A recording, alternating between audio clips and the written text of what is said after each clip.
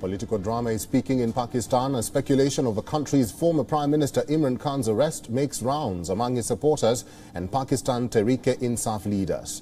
The party leaders and supporters were up in arms and warned the Shehbaz Sharif government against taking any action on the PTI chief Imran Khan, who labelled his protests a struggle for freedom. I have said this several times, that this is a fight for real freedom. Getting arrested is a small thing. I am ready to lay down my life if the need arises. I cannot live like a slave. Fearing his arrest, PTI and its allies in Punjab province's government say that Punjab police officers would take over the security of Imran Khan's Islamabad residence in Banigala, as there was some movement towards the house. After Pakistan Muslim League leader Munis Elahi's post on social media, PTI leaders were quick to follow his lead. Punjab Minister Muhammad Basharat Raja said that the Punjab Police's elite force were on their way to Banigala for security. He further said that the party knows how to protect its leaders and warned government against testing party's patience. Responding to PTI leaders' threats, Interior Minister Rana Sanaullah Khan said that any hindrance to government's action will be dealt with.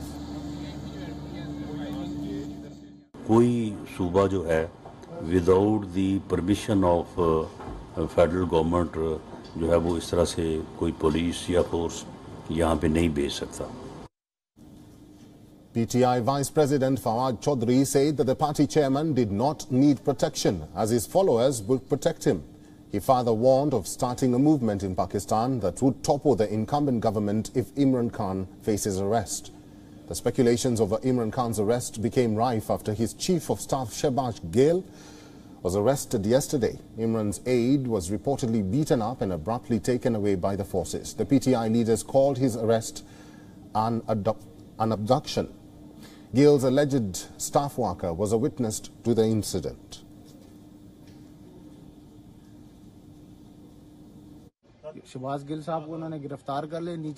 They arrested Shehbaz Gill.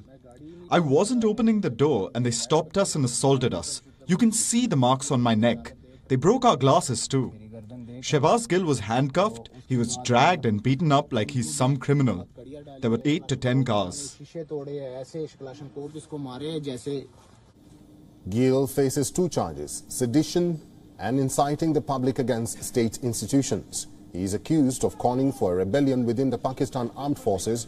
Reports suggest that his recent remarks in an interview had angered many in Pakistan government.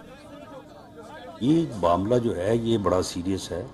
इसको इसी अंदाज में जो है वो लेना होगा और इसमें जो भी आए, irrespective of उसका क्या उसकी पोजीशन है, क्या हैसियत है, उसको गिरफ्तार जो है वो किया जाए. Gill's statement triggered a sharp reaction from the government as the broadcaster was issued a show cause notice.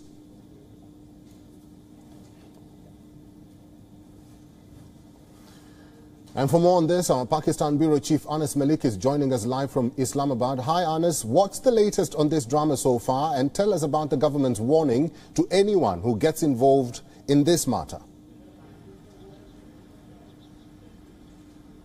Well, the latest is that in a very short while from now, we'll be hearing from the former Pakistani Prime Minister Imran Khan, who is to hold a media briefing or a press briefing, and it was scheduled to take place about 20 minutes back, but it is yet to happen, where he will be making a policy statement on the matter and a PTI policy statement on the matter. But what we've been seeing is a trend that PTI lawmakers have been distancing themselves from the statement made by their leader Shehbaz Gill.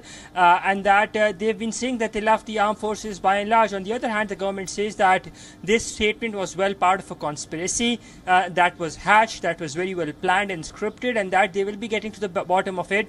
Shehbaz Gill has been sent on a 2-day remand. On the other hand, what is to be noted is the fact that the channel that aired the comments of Shehbaz Gill, its managing editor or managing director has been picked up as well.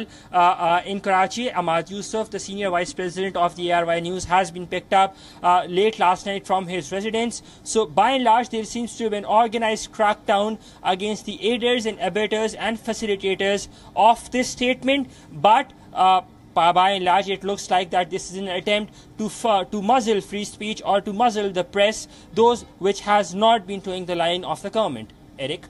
Anas, could you tell us how much of a problem or fiasco it would be for Pakistan if Imran Khan is arrested?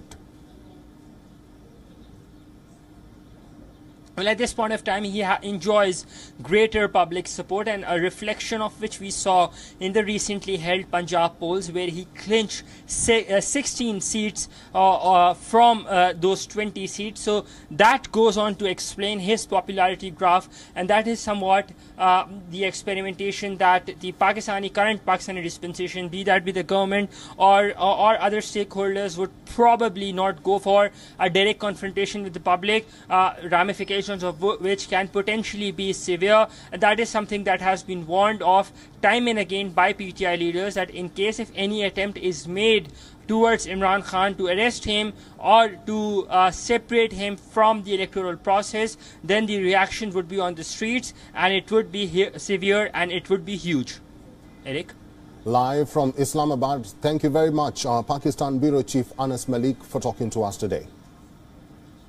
WION is now available in your country. Download the app now and get all the news on the move.